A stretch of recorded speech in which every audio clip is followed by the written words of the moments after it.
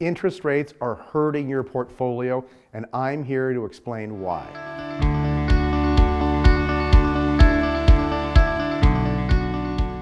Now, don't be concerned if you know little about interest rates. Many people do not. Even those who believe that they know all about interest rates may need some help in understanding everything about them. Interest is the amount of excess money a borrower must pay back to a lender for the ability or the privilege to borrow the money that they need. You can think of interest really as rent paid to the lender of that money.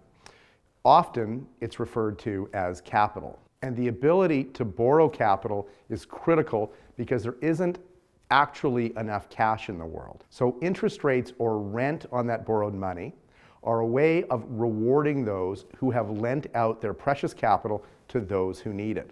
All sorts of large businesses such as banks and other financial institutions lend out money, as well as individuals and small organizations and retailers. Even if you have ever bought a GIC or a certificate of deposit from a bank or a credit union, you have lent that institution your money. So what or who determines interest rates? Interest rates are determined mainly by a combination of the central banks around the world and the marketplace for borrowed money.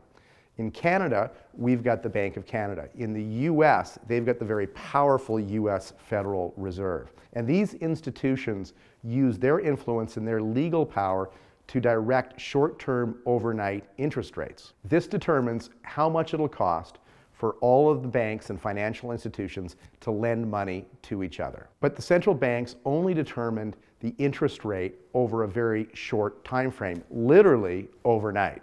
So the central banks do not directly dictate the interest rate borrowers are paying over, say, 30 days, or for instance, or maybe 3 years, or what your mortgage rate should be.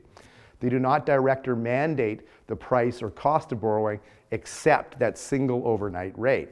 But the central banks can exert some influence and what's called moral suasion on the longer term interest rate market by making statements on where they may intend to move interest rates over the short term for that overnight rate in the future. But once that overnight rate is determined by the Bank of Canada, in Canada's case, it is really a marketplace which governs what interest rates are for most consumers on our personal bank loans, mortgages, credit cards, or what interest we can get ourselves on GICs or when we purchase bonds in the bond market. All of that is determined by a marketplace. So what are central banks?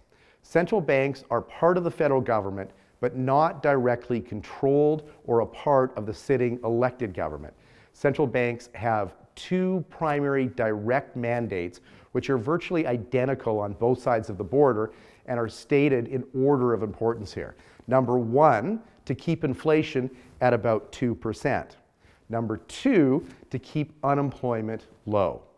This is all they're supposed to do. In fact, this is their only job. And they've both got a lot of tools at their disposal in order to achieve this. The most impactful is that they control the money in our economy, or what's called the money supply, through monetary policy. Simply put, these are the people who actually control the printing press. Both central banks have miserably failed. With inflation running at or above 40-year highs, something's clearly gone wrong. Thanks for watching. Click the link below to book a meeting with us or subscribe to our channel for more interesting content about the markets and economics.